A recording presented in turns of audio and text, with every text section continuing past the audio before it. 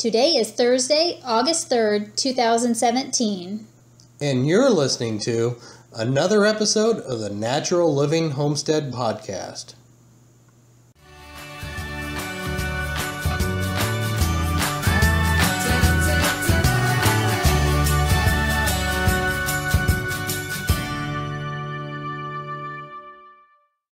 I cannot believe it's August already, and summer's almost over, and the kids will be going back to school soon.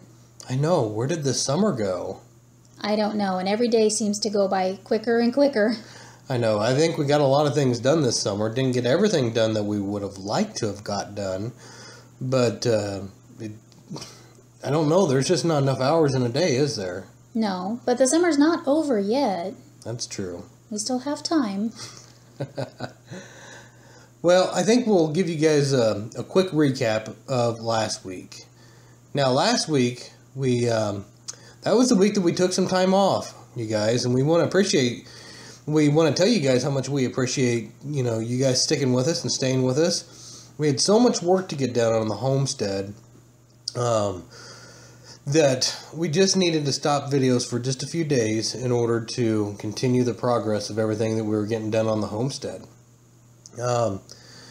The recap of last week, we kind of really started off with the last Sunday, the worst case scenario survival game. What'd you think of that game, honey? It was pretty neat.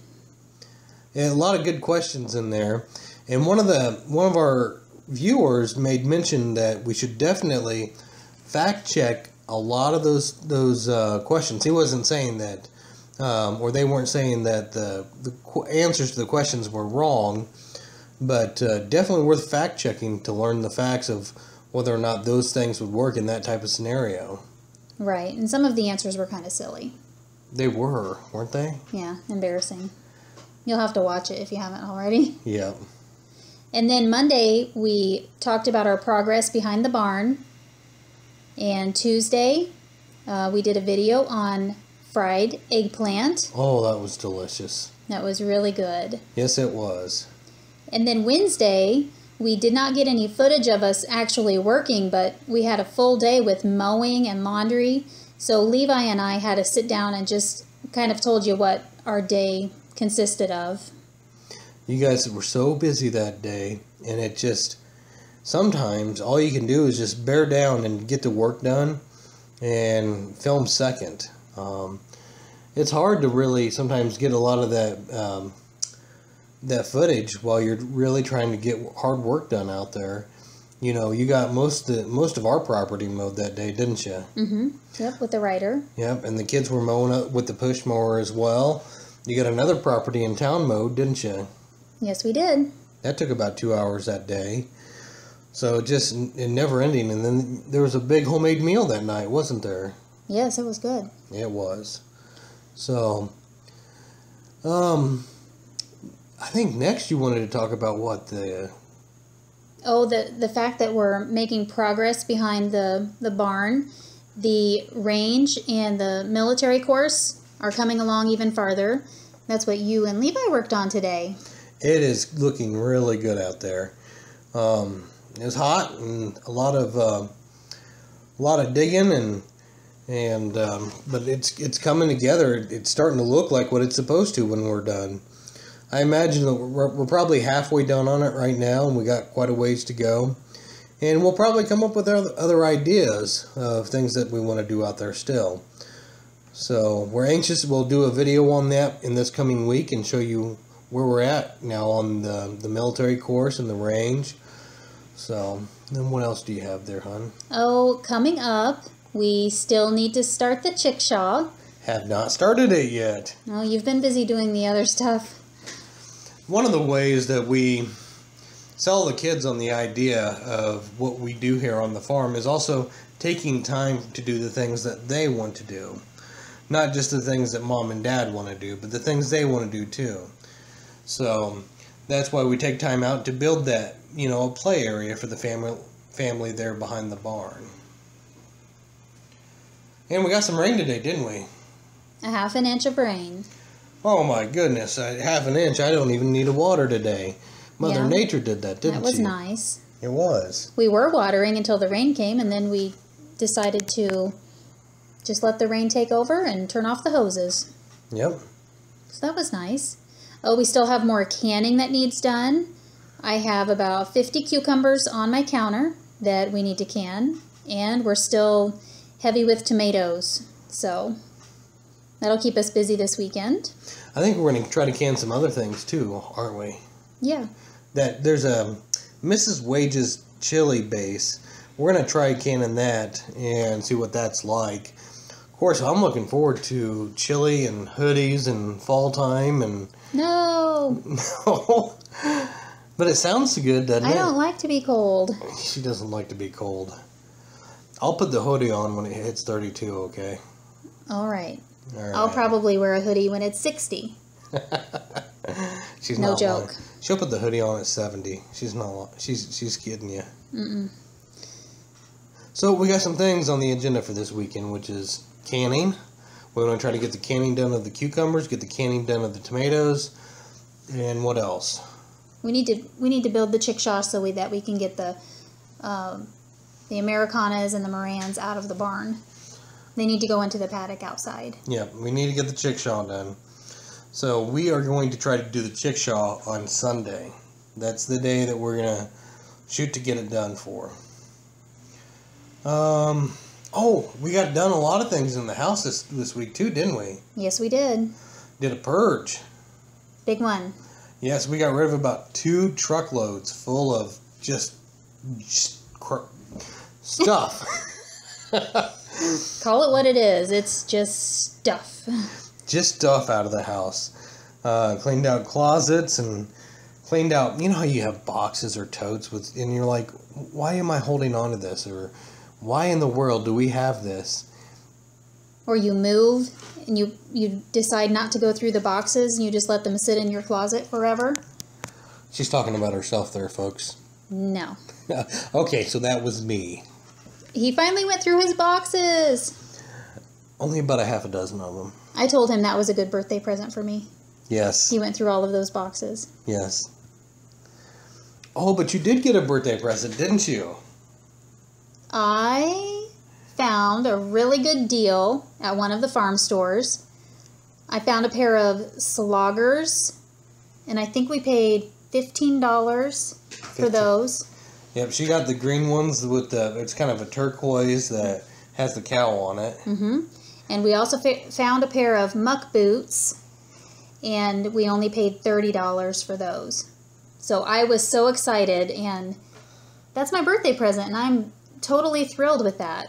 2 brand new boots. And they're mom's boots. Mom's boots. Nobody else wears them but mom.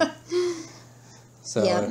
It's hard to believe that my gal would be so excited about just a pair of boots, but she really is. I am very excited. Yep.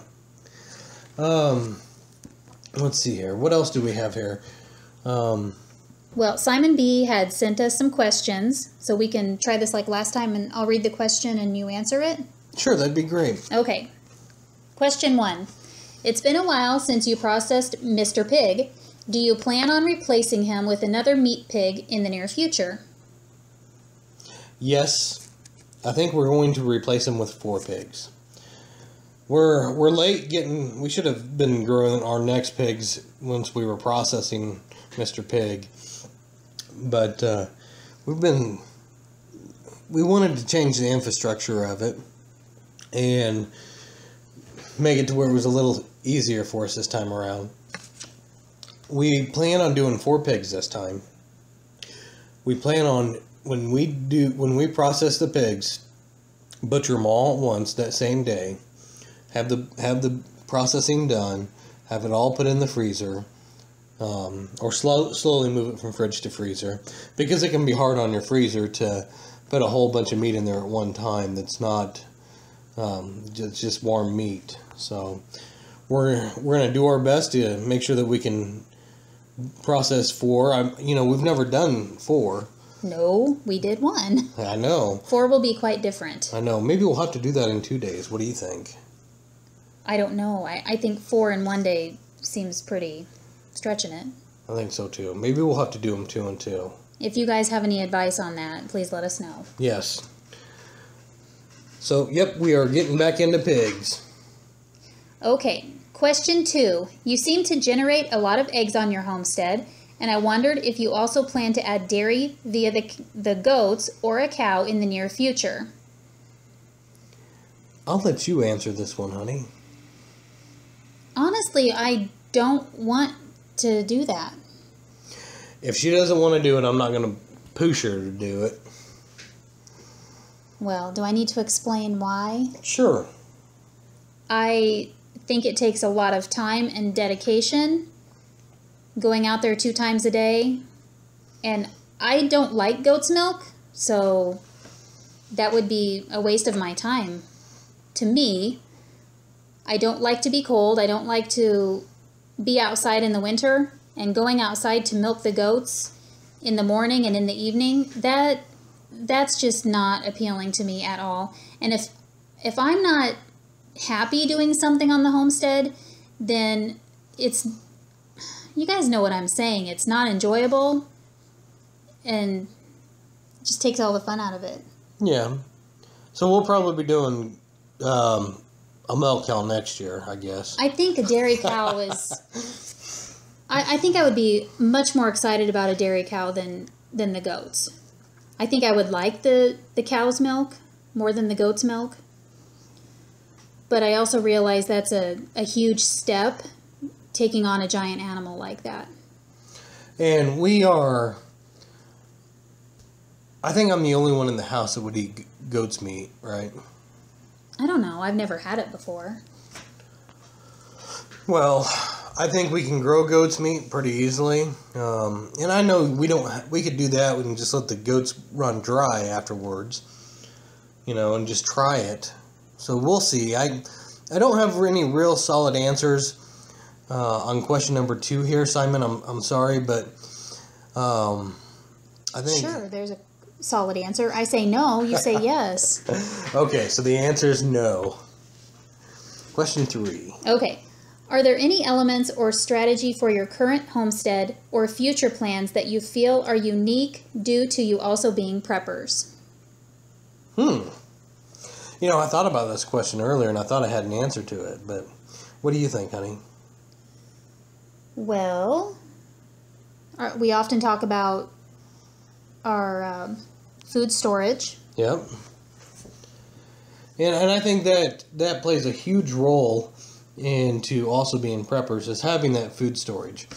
A lot of people don't realize that there may come a day where we live in the middle of nowhere. There's one grocery store. What happens if, and they run a just-in-time inventory, by the way, but what happens if something happens in this country to where a truck is not safe to go down the road to deliver the groceries? How long would we have to live off of our own food supplies and our own food storages? I mean, I guess I don't ever want to be in that situation, but I want to be prepared for when that time comes. I've been to areas. I went to New Orleans right after Katrina, and it was different to see skyscrapers with plywood up in the windows, and just lines wrapped around the block and then some for the homeless shelters because they were overfilled, and the stadium full of people down there. And it's just, can it happen? Yes, it can absolutely happen. Can it happen if you're an hour away from any major city and there's been such a storm that you're not getting to different places like you could be, and you may be stuck at home for days upon time, maybe half a week, and you have to figure out, do I have enough food in my house? There's no power out there, so we've lost everything in the fridge per se. But then again too, we have a backup generator, and I think that with being a prepper is something that will never change, is we have a game plan for our water at all times because our family needs it and our animals need it, and we always have to have backup on our food for our animals. I think we live in such an advanced day and age that we wouldn't necessarily need to go a month all, but boy, I'd sure want to make sure that I had at least a week or 2 weeks worth of food and water stored up. And we do keep water stored up as well, too, don't we? Yes. But speaking of this subject makes me think we should go ahead and get that dairy cow so that we can at least have milk on the property. Hey, Simon, thank you. Maybe we will get that dairy cow now. You can also think about, we do have a well, but to have a, what do you call the hand pump, or how you get it out of there without electricity? Well, we also have we don't have a hand pump well. We have one for decoration on an old well. Right, but we should invest in something like that. Possibly. I would actually just like to put another well somewhere out by the barn.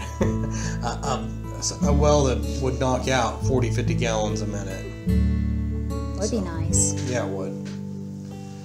You know, you try to get an inch of water on an acre, that's 27,000 gallons of water. So, you know, it's hard to do that from a 3 gallon a minute spigot. Any other ways that we would? No, I think that's kind of it. I mean, it covers the food, the water, and getting extra food stores set back for the animals, and extra water set back. So, hope that answered your question there, Simon. So, guys, feel free to leave comments in our videos, any of them. If there's something that you want us to talk about on the next podcast, leave a comment, just like Simon did there. Or send us an email. Our email address is www.naturallivinghomestead@gmail.com. And you can also send MP3s, you can send a small video. As long as it's appropriate, we'll play it in the next podcast.